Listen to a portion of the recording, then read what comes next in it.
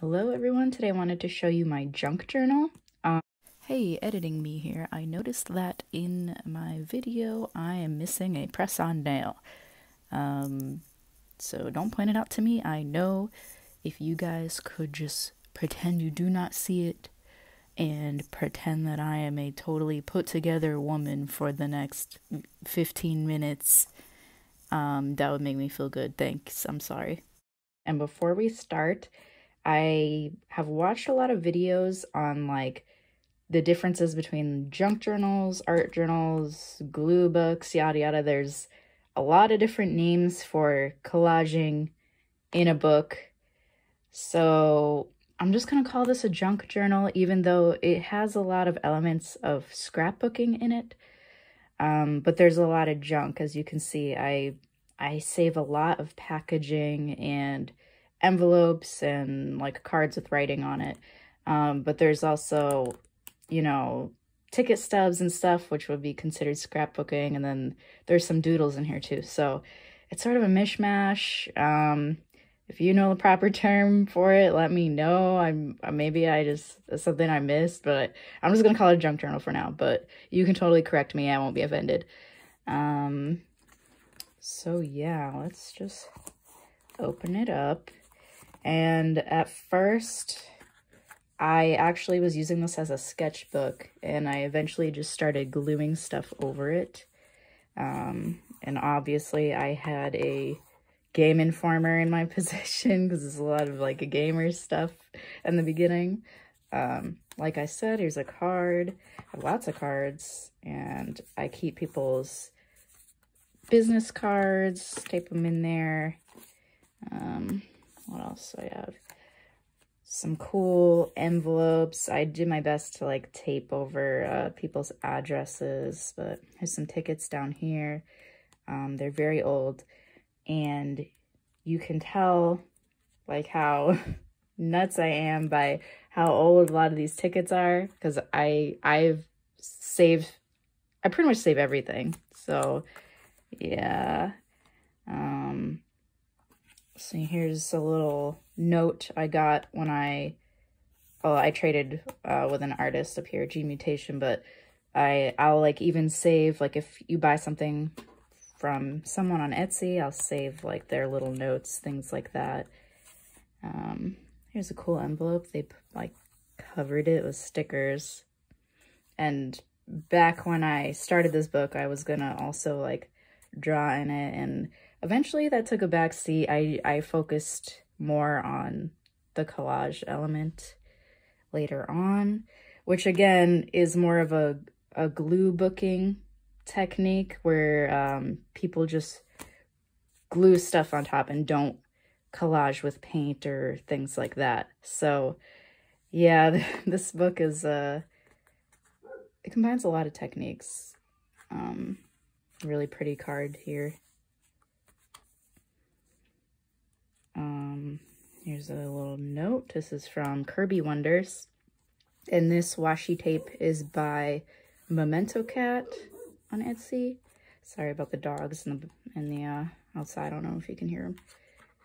This was probably like part of a greeting card, and I just cut it out, and I tried to like put little doodles of stuff here and there to fill stuff in. Back when I started, I thought it'd be nice to like, you know, leave space to give some focus to stuff like this, but eventually I was like, no, I have to cover the whole thing. So yeah, I regret leaving white space like this in a lot of pages. But here's another little art business card.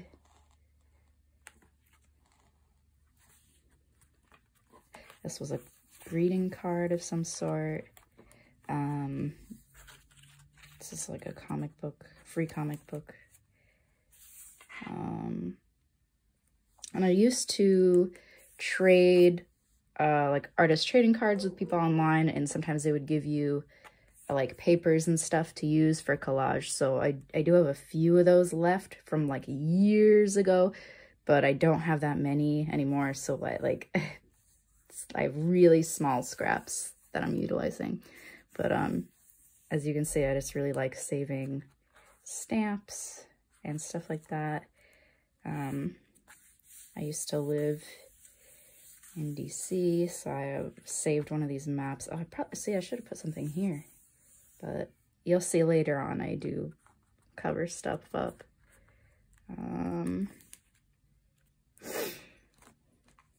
So this page has an old envelope here with some stuff in it. I have an old GameStop gift card that's really cool. And then this, if you look at that, Spider-Man 2. Isn't that cool? So yeah, this is from a Lunchables in 2004.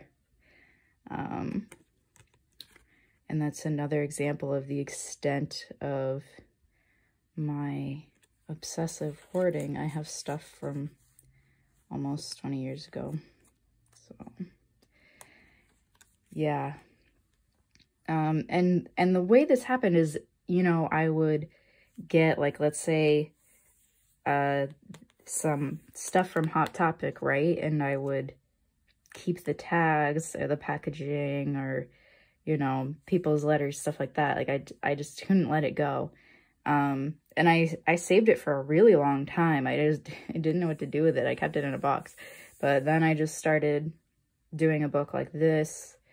I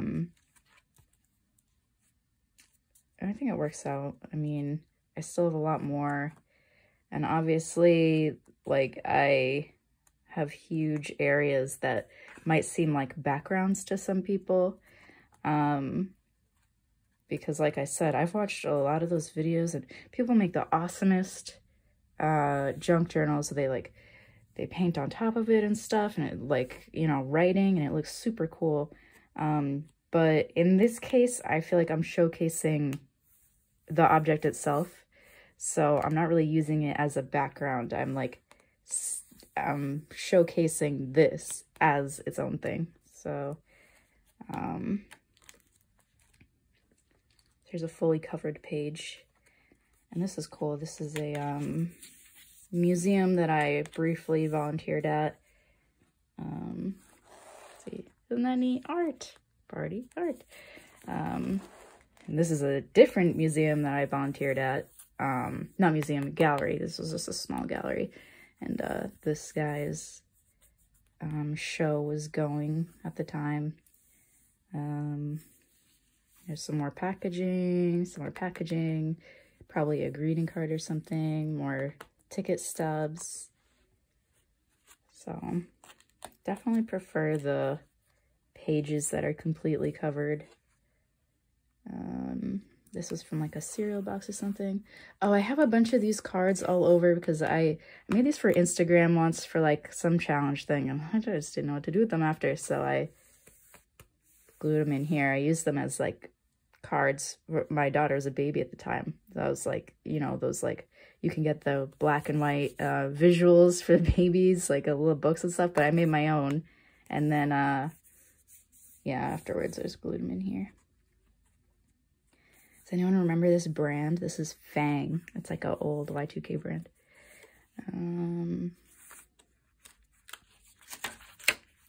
This was too pretty for me to like do anything with, so I left it on its own. I think these are from the same person. Here's some more. I think this is a postcard. Yeah, it's shiny. Probably Game Informer. Some book pages that, you know, people traded me. Oh, here's some more of that map. A greeting card, an envelope. And then I just did some ink drawings up here to fill it in. Oh, wow, that's showing up on camera. So you can't really see this unless you like bend it a certain way. It's like, it was like a Nike shoe advertisement, and I've always like kept it because I thought it was cool. But yeah, that's neat. They're like a million little dots. But then somehow it makes the shoe.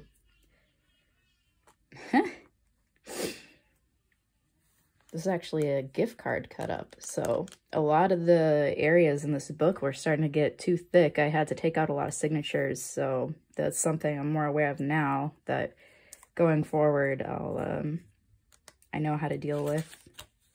I have some smaller sketchbooks I can use that won't do that.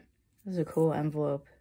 And all they did was put coloring book, or sorry, color pencil or crayon. It looks really nice.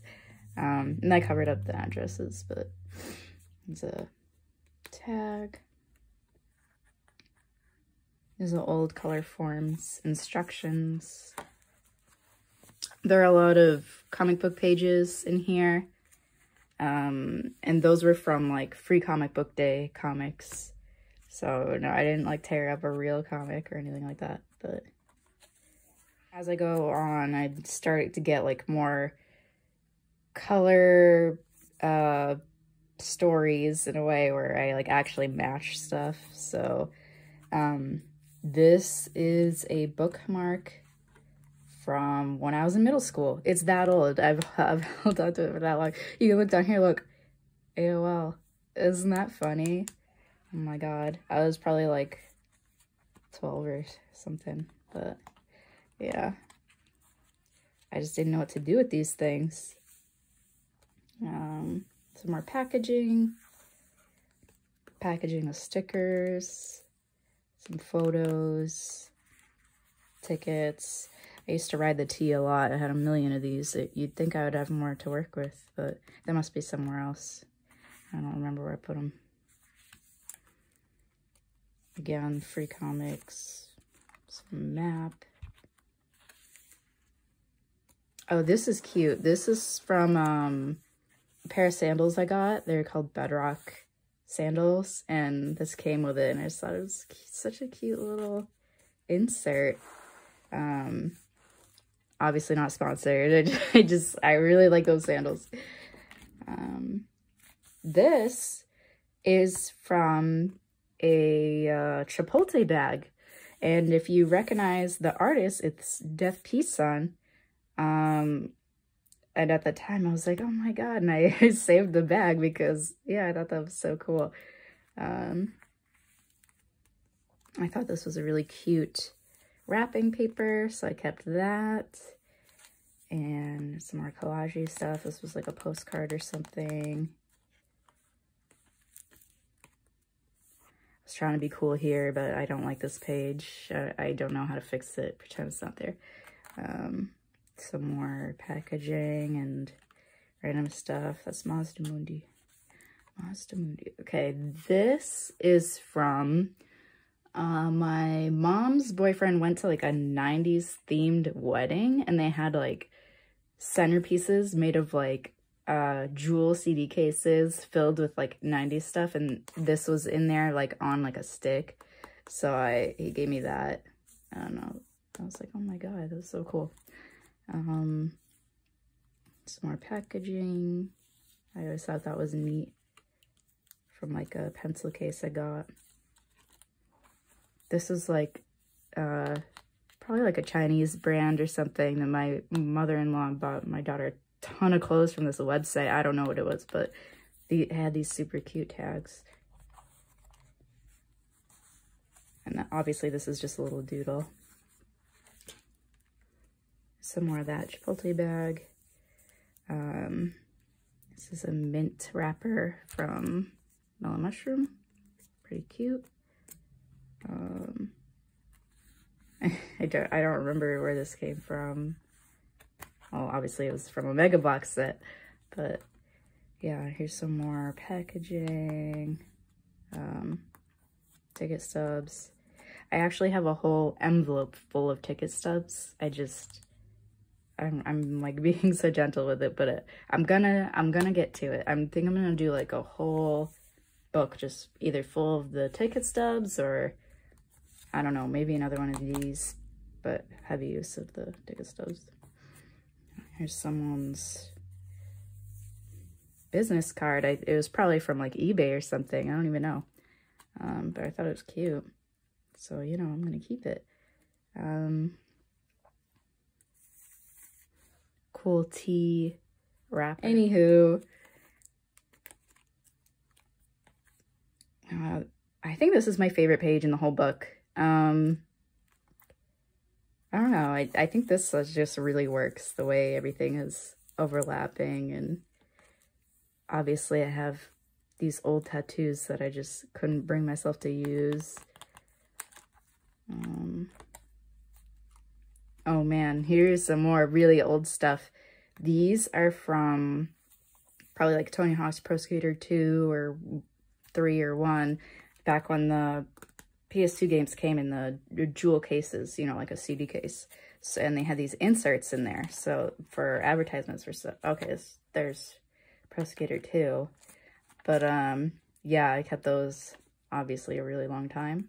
And there's one of them right there. Oh, and if you notice, the backings to stickers are great to keep too. You can use the negative space in those, so that's what that is. This page is working color-wise, I guess.